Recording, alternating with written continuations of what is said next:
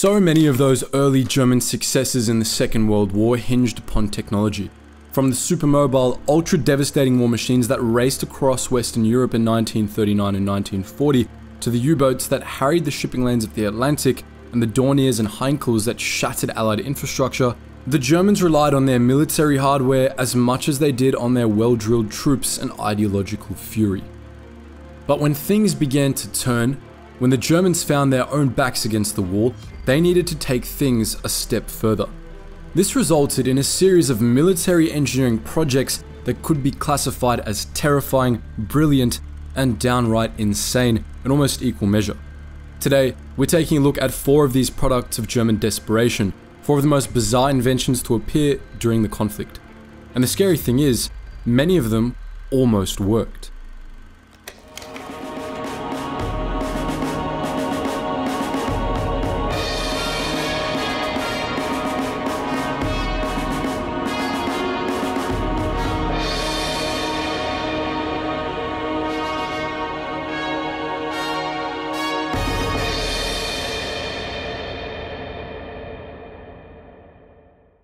Emerge from the Hamburg U-Bahn subway system at Feldstrasse and you might be in for a surprise. A short distance away, looming over Hamburg's famous St. Pauli district, stands the Hochbunker, an enormous structure left over from the Second World War. Today, the Hochbunker is known as something of a cultural epicenter, a place where artists and musicians practice their craft and where new generations of Hamburgers come to enjoy live music and nightlife. As of 2022, there are plans to turn this structure into a hotel complex with a huge urban garden on its rooftop. But it wasn't always like this. In a previous life, the Hochbunker was a symbol of Nazi Germany's industrial and military might and an effective defense against Allied air power. Built in 1942 by teams of forced laborers, this concrete leviathan withstood battering after battering from Allied planes and ordnance, sheltering up to 25,000 people within its walls at any one time. While the building has come to represent a new Germany, its original purpose was quite different. With walls up to 11 feet thick, this was an impregnable fortress for a modern age. The Knights of the Holy Roman Empire had their medieval castles. The people of Nazi Germany had their Hochbunker. The Hochbunker might look unique, but it's not. Across Germany and Austria, Nazi-held territory bristled with towers designed to defend against attacks from the sky. Today, only a handful of these remain, most notably in Berlin, Hamburg, and Vienna. The surviving example at St. Pauli is one of the first generation of these fortresses. Second and third generations would follow, with gun towers that were narrower but taller, and with command towers that were more heavily armed than their predecessors. A 4th generation was planned, increasing the size and firepower of the flak towers by a factor of 3, but the war was over before work got underway. Historian Michael Fodorowicz described the vast resources required to build just one of these monsters. It was necessary to have 100,000 tons of ballast, he said, 78,000 tons of gravel, 35,000 tons of cement, 9,200 tons of steel, and 15,000 cubic meters of wood. This was a serious undertaking, and transporting all this material pushed the German logistical machine to its limits. But even with all this considered, it only took 6 months to erect these astonishing feats of defensive engineering. The flak towers were not passive structures of defense and cover. They could bite back too. The Gefechtssturm gun towers were kitted out with 128mm cannons capable of taking out enemy bombers, backed up with plenty of smaller automatic weapons designed to deal with lower flying craft. The Light-Turm control towers sported radar dishes that warned the bunkers of an impending attack, spotting planes up to 50 miles away. They were also strategically positioned. Berlin's 3 towers produced a field of anti-aircraft fire that covered the whole of the city centre. The fact that these towers survived the war is a testament to just how tough they really were. As the tables turned and the battle for air superiority shifted in the Allies' favour, planes hammered Germany on almost a nightly basis. The flak towers absorbed this carnage and dealt significant blows of their own to the Allies' aerial forces. When the Soviets advanced on Berlin in the final days of the war, even their heaviest guns could only inflict minimal damage on the flak towers, and these structures were some of the last positions to surrender to the Red Army. Even in peacetime, some of these towers have proved almost impossible to get rid of. The project of dismantling representing too great a risk to surrounding communities or being simply too expensive. This is why we've seen these towers repurposed, becoming cultural hubs and tourist attractions in places like Hamburg. In autumn 1944, American bombers operating over Europe found themselves up against a new and terrifying enemy, the Messerschmitt Me-163B1. The world's first operational rocket fighter was up and running, a technological innovation that the Axis hoped would turn the tide of the war. In the end, it didn't. The B-1 may have been innovative, but it was not particularly successful against the American heavy bombers. It did, however, mark the beginning of a new age, an age that would take humankind to the stars. Powering the Me-163B1 was the Walter 109509. This variable thrust rocket engine was the first of its kind to drive a service aircraft and used a liquid fuel of hydrogen peroxide and a hydrazine hydrate/methanol mixture to generate impressive amounts of power. The fact that this innovation not only stayed in the air but could also be controlled and harnessed as a fighting machine is a testament to the brilliance of its architect. This architect was Helmut Walter, aided by his team of scientists and researchers. Based in the German city of Kiel, Walter and his team devised a means of delivering controllable rocket propulsion to an active warplane. To do this, they diverted some of the hydrogen peroxide liquid fuel to an onboard catalytic converter containing potassium permanganate, which in turn produced the steam used to move the propellants within the engine. This meant pilots could step on the gas, so to speak, when they needed to, producing as much as 1,800 kilograms or 3,740 pounds of thrust for up to 10 minutes. In May 1945, the Walter Werke facility at Kiel was captured by the 30 Assault Unit of the British Royal Marines. In the final days of the war in Europe, Allied forces finally had some insight into the kind of innovation they were dealing with. The Royal Marines photographed the 109509B test engine used in the development of the 109509C second-generation rocket motor. Helmut Walter himself was no stranger to rocket-based innovation and wizardry. His team worked on rocketry propulsion systems that could get planes airborne before jettisoning, as well as hydrogen peroxide turbine engines for submarines, one of which ended up in the service of the US Navy after its requisition at the end of the war. But it was the 109509 for which he was most famous. Peroxide-based subs eventually fell out of favor, as nuclear-powered machines were found to be better suited to the task of modern warfare, but not before the British Navy had commissioned 2 testbed submarines using Walter's propulsion method. Further, Helmut Walter's research and development would not have the same impact on the space race as that of his more famous compatriots like Wernher von Braun. Despite this, Walter's wild ideas about rocket-propelled planes earned him and his inventions a place on this list, thanks to their ingenuity, their innovation, and the fact that they very nearly worked. Walter would eventually emigrate to the USA after the war, becoming vice president of the Worthington Biochemical Corporation in Harrison, New Jersey. He died 20 years later at the age of 80. The words stealth bomber tend to create a very specific kind of image for most of us.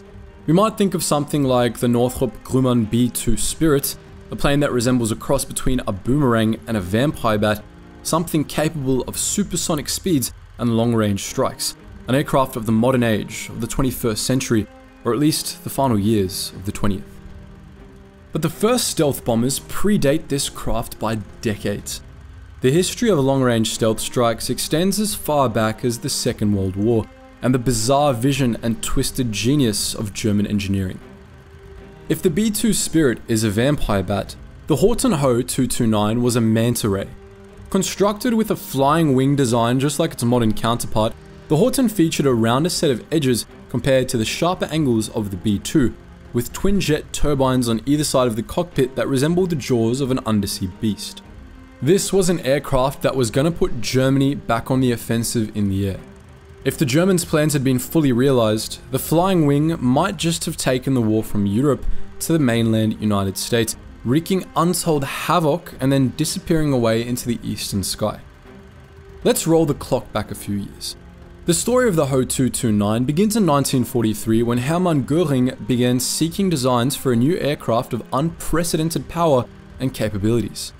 Göring's plan was the 3x1000 project, 1000 kilograms of ordnance, 1000 kilometers of range, flying at 1000 kilometers per hour. The prospect of creating such an aircraft ignited the interest of the Horten brothers, Walter and Reimer. Lifelong aviation enthusiasts, Walter had been just 13 years old and Reimer only 10 when they joined the Bonn Glider Club in 1925. Throughout the 1930s, they'd experimented with ultra-low drag gliders, seeking to eliminate the air resistance and friction that had hampered aeronautic engineering up to that point. In 1943, they set about designing something truly remarkable, a flying wing vehicle that could hit the lofty speeds, range, and carrying capability Göring and the Luftwaffe craved. The Marshal of the Empire was certainly impressed, and the brothers were awarded 500,000 Reichsmarks to begin the development of their design. The following year, the brothers were testing and successfully flying unpowered glider versions of the new bomber. Göring was impressed, but decided the Hortens were out of their depth. He passed the project on to Gotha Wagenfabrik, or Gotha, for production. By February 1945, Gotha had the first powered flying wing bombers in the air. But the Hortens were already hard at work on the next phase of their project. This would be the Horten H-18, or the Ho-229, an aircraft that could hit the United States once the Allied advance had been halted. The development of this revolutionary aircraft was not without its setbacks. In early February 1945, a prototype crashed on a test flight and was severely damaged. Another crash on February 18th killed test pilot Erwin Tiller. The plane's engines were expected to be at fault, although Walter Horten cried sabotage. Whatever the reason, the brothers were devastated.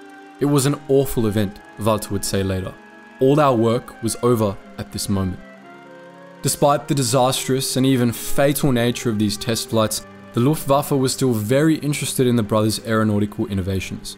Less than 6 weeks after the first flying wings took to the skies, the follow-up was passed into development with the German Jägernaut program, or the Emergency Fighter program.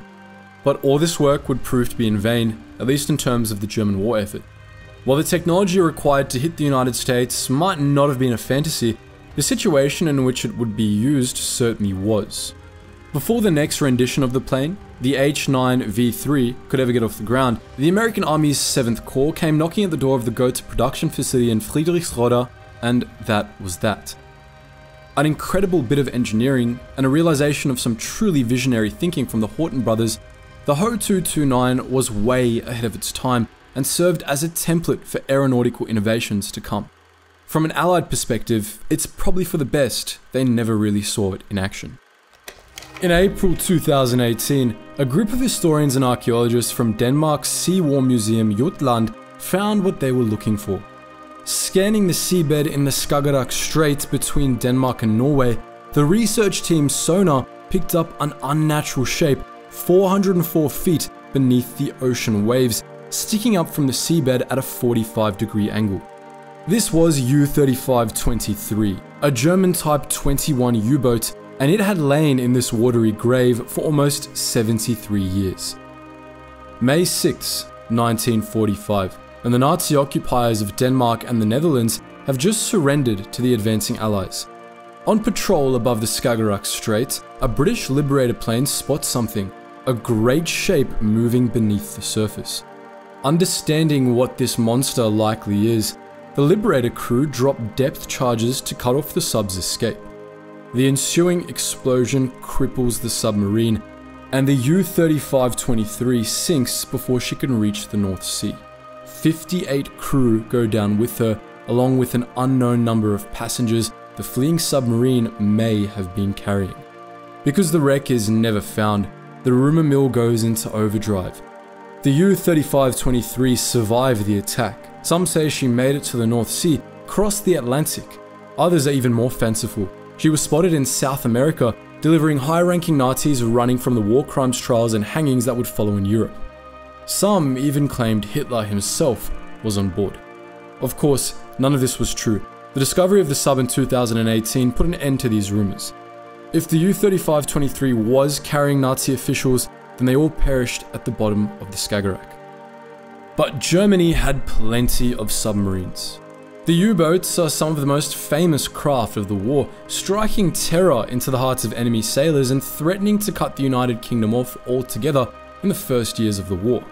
So what makes the Type 21 different? What makes this machine special? The Type 21 is special because it was the first true submarine, a craft that was fully at home skulking and stalking beneath the waves.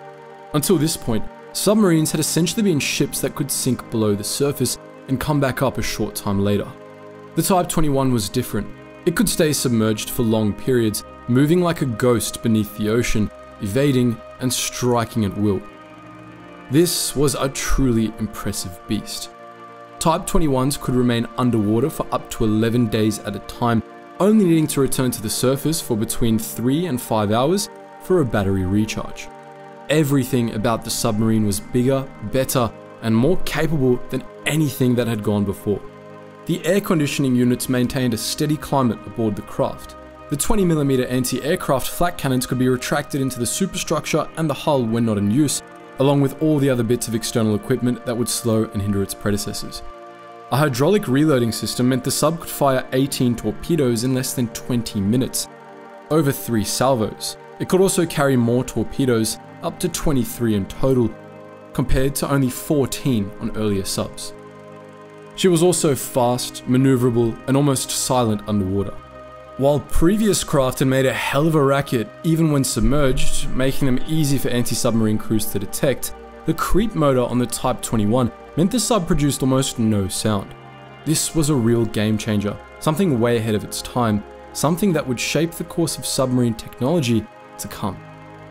But you may have noticed a theme running through most of the technology on this list, the theme of too little, too late.